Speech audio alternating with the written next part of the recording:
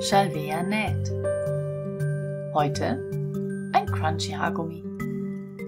Während ich die Handtasche gemacht habe, habe ich Reststoffe davon genommen und ein Haargummi gemacht. Das sind ungefähr 30 auf 8 cm, es geht aber auch 40 auf 10.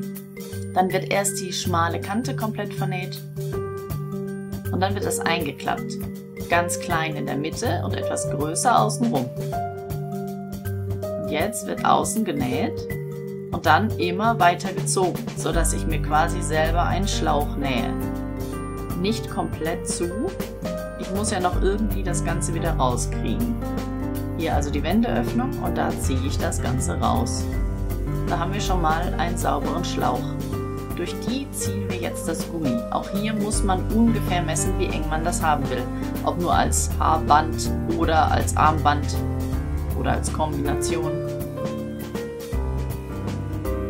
Wenn die beiden Sicherheitsnadeln raus sind, vernäht man das Ende, entweder von Hand oder wie ich hier mit der Nähmaschine.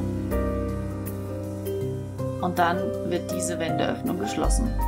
Ich mache das jetzt hier ganz unkompliziert mit der Nähmaschine drüber und dann werde ich das nach innen wickeln.